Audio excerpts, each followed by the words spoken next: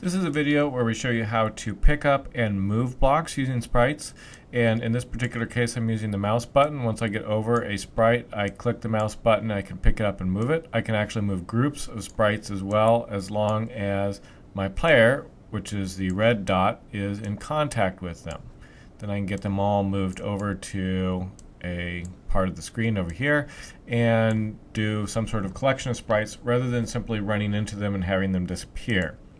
In order to start with this, if you take a look at the sprite examples, the sprite collect box and moving sprites are good examples to look at before we go over this example, because I only look at the things that have changed really from these two particular sprite examples.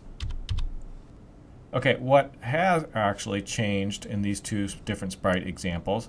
To begin with, the block class is unchanged. I have changed the player class, however, so let's go over the changes here. With the player class, this is a new class that I've created, although it is in the moving sprites list. It derives from block, so I get the same init method that I had right above. I'm not changing that. I can still use the same one. And I'm just adding things on to the block class that I had before. I'm creating a new attribute. This is the carry block list. This is all the blocks that I am currently carrying and moving around the screen. Right now, it's an empty list, open close square brackets. If you remember from the chapter on lists, that's an empty list. I've got a list of sprites that I'm carrying, which is empty, but when I click on sprites, then I will put those sprites in this list. The update method I've got right here is called every time I want to update a sprite, if you remember that from the other tutorial videos. And in this case, I get the current mouse position. And something new, I'm finding out the difference of where the mouse says our sprite should be and where our sprite actually is. I'm taking that particular difference and I'm storing it into two variables, diff(x) and diff(y). Then, for every block that I am carrying, I am moving it by diff(x) and diff(y).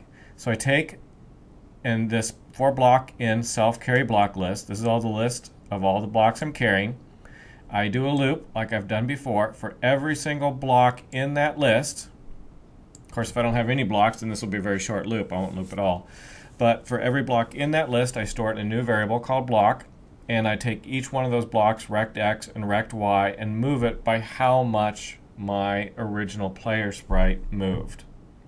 And that's what actually causes those blocks to move. Then I go ahead and move the player right here. That is one of the main changes, and the only other main part of the change is to actually track when the mouse down and mouse up happens. That's down here. It's part of the event loop. Don't create a new event loop. Use the same event loop you had before. Right after the quit, indented so that it's lined up.